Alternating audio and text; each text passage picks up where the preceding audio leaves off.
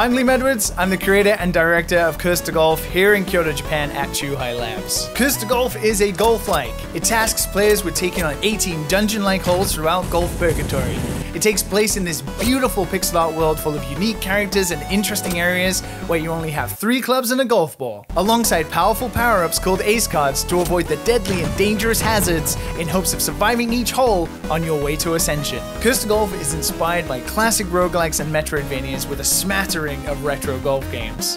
I wanted to create a roguelike in which movement was really interesting for the player, which led me to experimenting with physics. I started with a ball in a dungeon, and that led me to a sport I played as a kid, golf. Golf is a sport that everyone inherently understands. You just smack a ball and it's fun. You go to a driving range and you hit a ball and it's fun.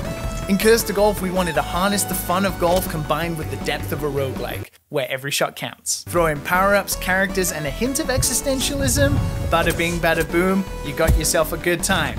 And that's Curse to Golf in a golf ball. The talented team and I here at Chuhai Labs are really excited for you to play the game, and we hope that you get to play it soon. Thank you. Ah!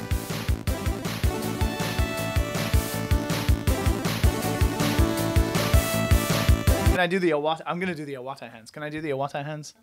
Yes, Sean, we got it in.